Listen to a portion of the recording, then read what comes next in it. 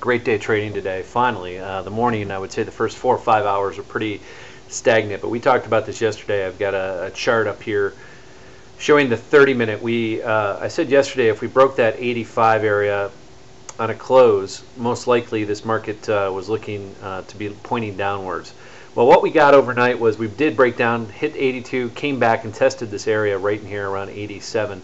I just wanted to show the 30-minute chart because this is very clear now on the right side. You can see we're trading right here 1077, so we have flat out broke this now. We had a little shakeout this morning, and again that shook out all the late to the party long holders who didn't want to wait for a new high to buy, and we did not see a new high this morning. Again, we tested 1098 and change, but did not break that 1099 level.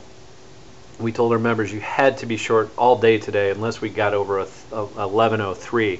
So again, wide, small was the way to go. We traded this morning real quickly for a short little trade on a, and let me go to a 2-minute chart here. What we did is we sold 91.95 in increments and got out about 92 here into the mid part of the day. We got out right here in this pullback. It actually went to 91. We got out right in this area. So we were selling into this strength, 91. 95. It went as high as 98.5. Took some heat, and again, I have no problem taking heat, and you should be able to take some heat in your trading portfolio. We knew our stop. I had one more leg in at 99. We never got there, and we were looking to put a stop in above 1103. The rest of the day we sat. We sat on our hands. We told our members as we congested in this area, all this area right in here, and again, I could probably show this pretty clearly on a one-day chart. We said, listen, this thing is definitely forming a wedge. Here was the wedge. I'll show you real quickly how this looked. It was very pretty, very classic setup. You had a baseline low of 92, and you had this bar forming here. So here's what we had. We had that line containing the upside, and we said if we broke above that, you wanted to be looking at a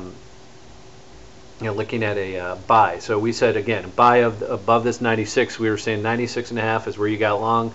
Below, we said 89. The reason I picked 89 is I don't like to trade exact numbers. I like to shake them out. So 91 was this support area right in here. These two areas right in here that you see.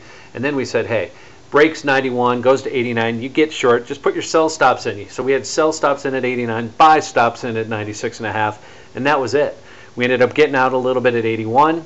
That was the old low, and then we got out a little bit more near the R3, which was actually the S2, which was down here at 1078, 1073. So we got out there, and it did spike there real quick. We got out on average about 1075. So that was the trade. It was real quick. It was really, a quick 45-minute sell-off, and you had to have your orders in there. Had to be prepared. This is where you're.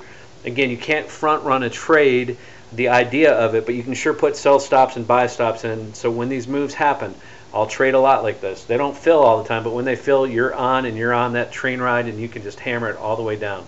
So it was a good day trading. Again, if you want to come into our private Twitter/video feed, all the information is up on the blog.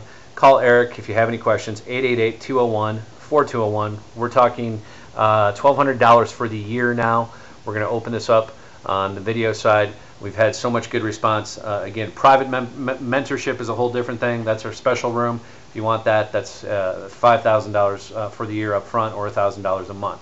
So $1,200 gets you full video, audio access, and we'll look forward to seeing you over here on the Trading for the Masses. Go make some money. Have a great evening, and we'll see you back here Thursday.